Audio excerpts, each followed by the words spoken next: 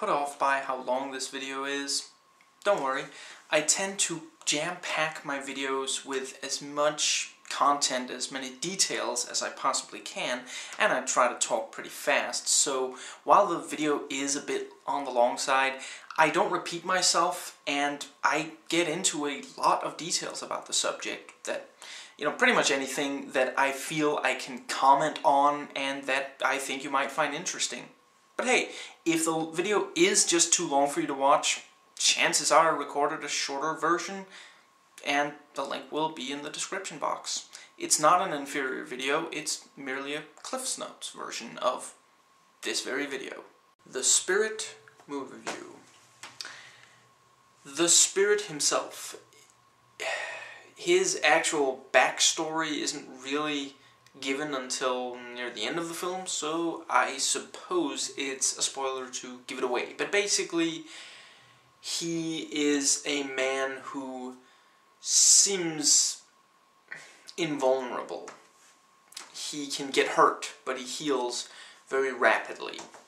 He is a crime fighter in Central City, which is, I guess, just supposed to be any big city in the US. And his main nemesis is the octopus, so named because, well, he says that he has 8 of everything, but he doesn't even have 8 different guns.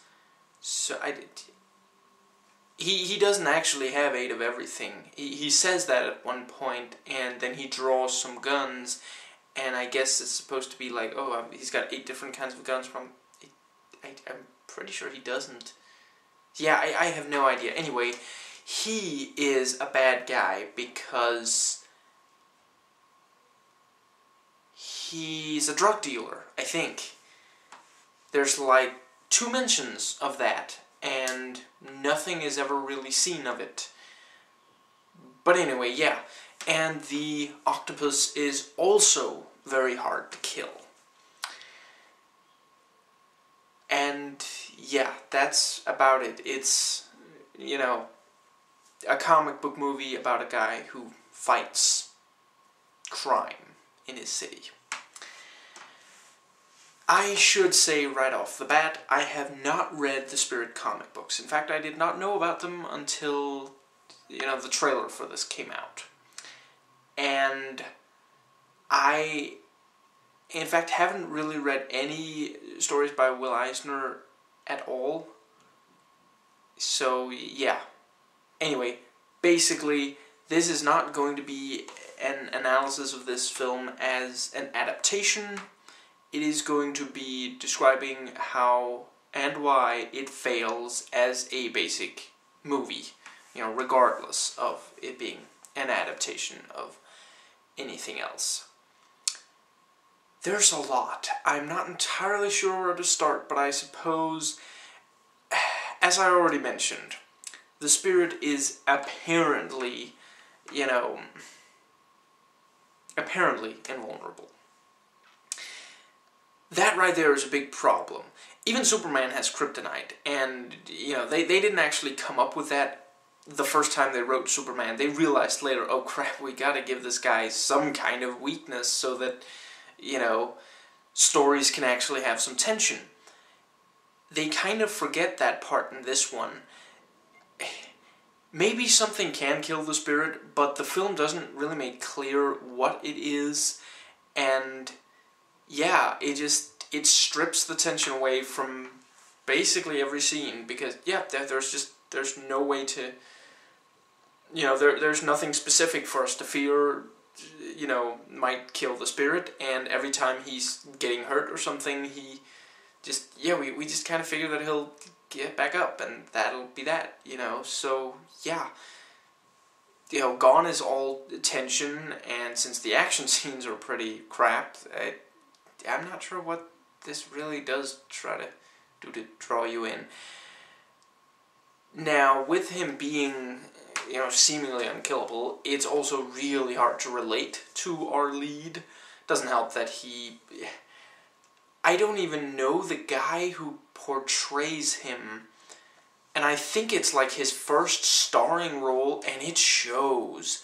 He is just not at all good at, you know, I don't know, I mean, I'm not, like, against seeing him something else, but in this he is terrible. But then again, everybody pretty much is in this. I don't think there's really a good performance in this whole thing, and it actually does have, you know, several talented actors. Quite a few of whom probably, you know, signed on because Sin City did well and they wanted in on that kind of action. I really wish that Scarlett Johansson and especially Samuel L. Jackson could have just waited for, you know, Iron Man 2 and the Avengers. I mean, I realized that Jackson really wanted to be in something, you know, comic booky, but yeah. He's utterly unintimidating as a bad guy, and I just want you to ponder that for a second. Samuel Jackson as not being intimidating, that takes serious, you know, effort to actually accomplish that. Now, the action, as mentioned, quite bad. I suppose the closest thing we get to a proper action scene is really, there's this early fight between the Spirit and the Octopus. I guess they kind of mud wrestle, if you could put it like that. They're smashing stuff over each other's heads and this kind of thing. And yeah, it's a pointless endeavor because, I mean, sure, it hurts. It physically hurts them, but we're not sure it really harms them. You know, because, yeah, we already know they are pretty much impervious. I mean, sure, they'll be, you know, their body will take damage, but it will heal.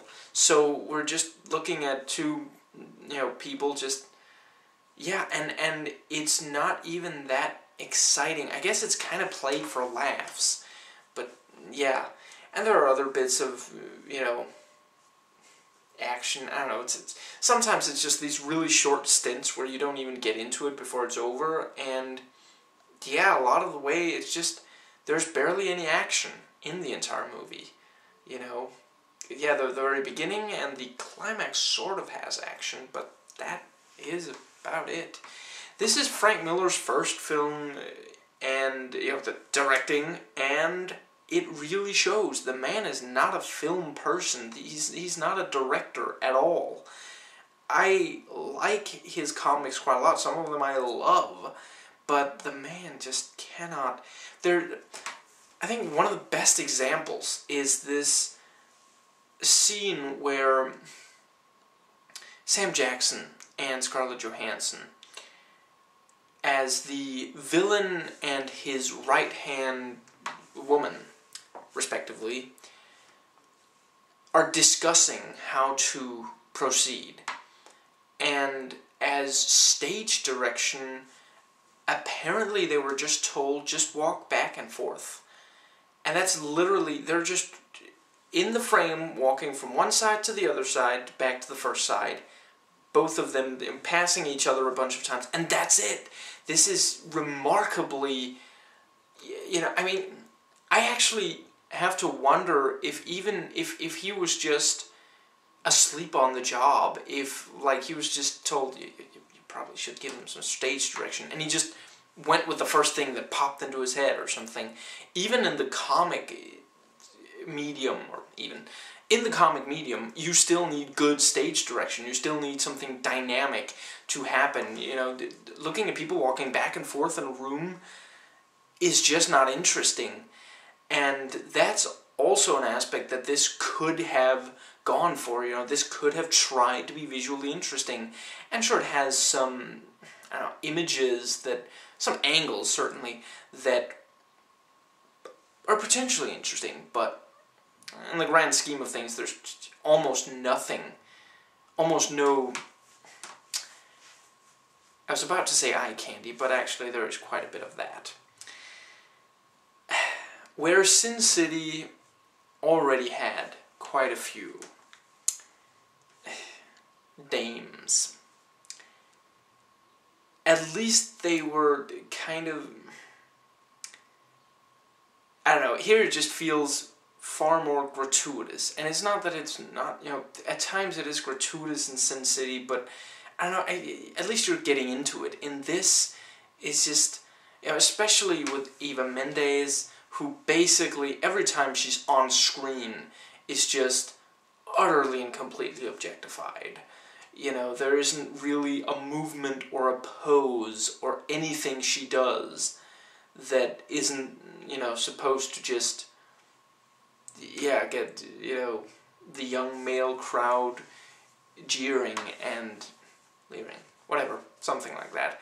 And it's just really cheap and, yeah, just not that interesting. And I can appreciate that maybe Frank is a man with a love of women, but so's that guy who, you know, watches the beach from a couple of, you know, 100 feet away through his binoculars, and nobody likes that guy either.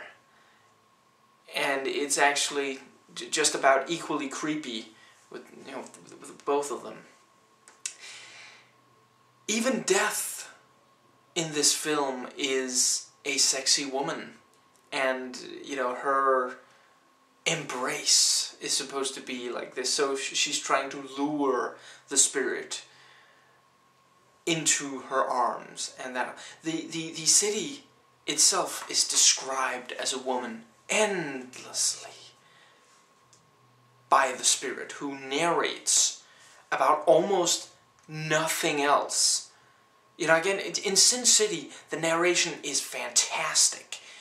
In this, it's almost only droning on about these odd comparisons between the city and a woman, and it comes off, again, as kind of creepy and just strange. Strange is a good word for this film. There is a massive amount of quirk. I think it might be trying to out-quirk NCIS or something. And yeah, it just, excuse me, it makes the characters, excuse me, largely impossible to relate to, because everyone talks in this way that no one actually talks. The dialogue in general,